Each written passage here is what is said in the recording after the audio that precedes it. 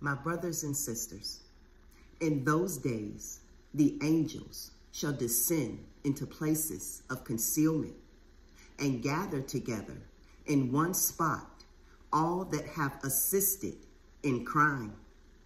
In that day shall Al Elyon rise up to execute the great judgment upon all sinners and to commit the guardianship of all the righteous and holy to the holy angels, that they may protect them as the apple of an eye, until every evil and every crime be annihilated.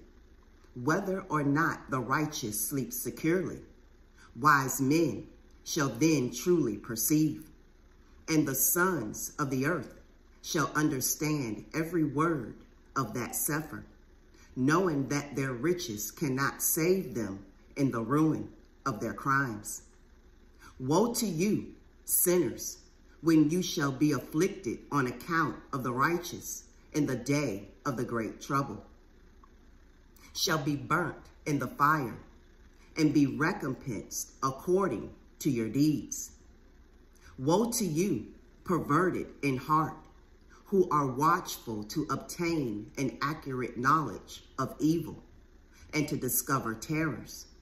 No one shall assist you.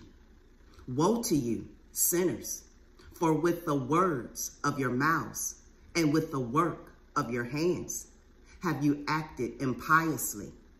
In the flame of a blazing fire shall you be burnt. And now know that the angels shall inquire into your conduct in heaven, of the sun, the moon, and the stars, respecting your sins. For upon earth you exercise jurisdiction over the righteous. Every cloud shall bear witness against you, the snow, the dew, and the rain, for all of them shall be withheld from you, that they may not descend upon you, nor become subservient to your crimes.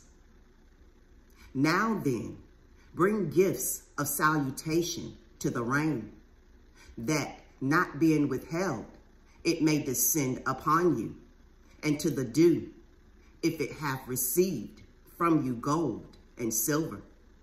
But when the frost, snow, cold, every snowy wind, and every suffering belonging to them fall upon you, in those days you will be utterly incapable of standing before them. Shalom.